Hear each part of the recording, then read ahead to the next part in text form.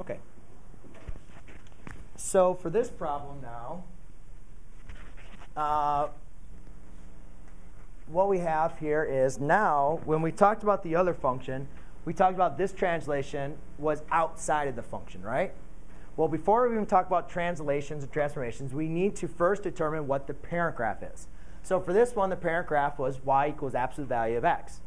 For number 4, what is going to be our parent graph? X squared, right? Very good. So we write y equals x squared. So that's our parent graph. So first of all, even once you know the parent graph, you can go ahead and graph it. On your notes, I did show you what the parabola looks like, right? To get the exact points, you can use your table. And you could say 1 squared is 1, 2 squared is 4. Negative 1 squared is 1, negative 2 squared is negative 4.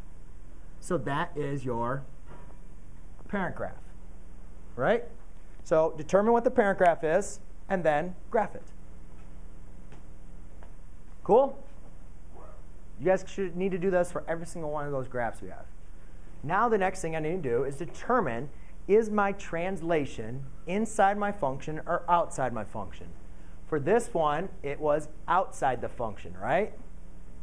This one, it's inside the function because it's inside the parentheses. You can see we have parentheses. We're inside the squaring unit. It's not x squared and then plus 1. It's x plus 1 squared. So it's inside. So what happens when it's inside? Per your notes, when you have a translation inside your notes, what is that telling you? Shift up, down, or shift left, right? Shift left, right. So plus 1 is going to tell me to shift where? Left 1. Remember, the inside, when it's inside, it's actually going to be the opposite rate. Because remember that the graph was x minus c that we talked about. So this one actually is going to be shift 1 unit left. We talked about, remember, it's like the opposite, right? When it was this, you think negative down. Here, you think negative to the left or positive to the right, but it's actually going to be shifting to the other way. Yes? I looked at it and noticed that since this is a squaring function, I know that's going to be a parabola. Remember, we only talked about 4 functions: absolute value, quadratic, linear, identity, and constant. So it has to be one of the 4. What does this one look mostly like? The quadratic, because it has that square. So that's why I graphed the quadratic graph. But like, how did you get like the points? Oh, how did I get the points? Very good. OK. I did a table of values. Ah, crap.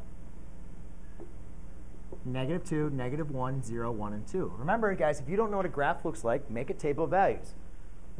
Then you just plug it in for each one. Negative 2 squared. Y equals negative 1 squared. Y equals 0 squared. And you do it for all of them. What's negative 2 squared? 4. Negative 1 squared, 1.